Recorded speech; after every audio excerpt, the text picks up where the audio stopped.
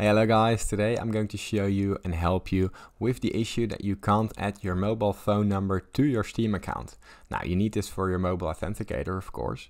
The error sometimes occurs when it says that it can't be authenticated, for example. Now I'm going to show you a workaround on how to resolve this with Steam itself.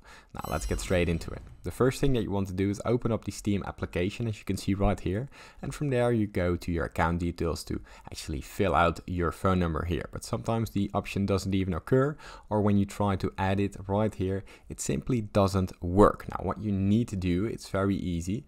The method here, we're going to the help section right next to games, and from out there we go into Steam support. Now here we have the option called my account, and from out there you want to go into the let me check, the Steam Guard mobile authenticator.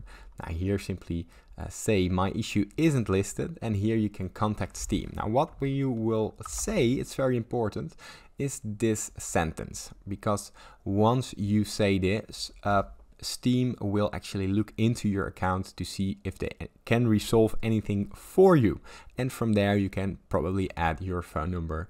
You can also add your phone number in here so they can add it manually, and you will receive a notification. Now, if this tutorial was helpful, please consider subscribing to my YouTube channel. This helps me out a lot, and thank you for watching.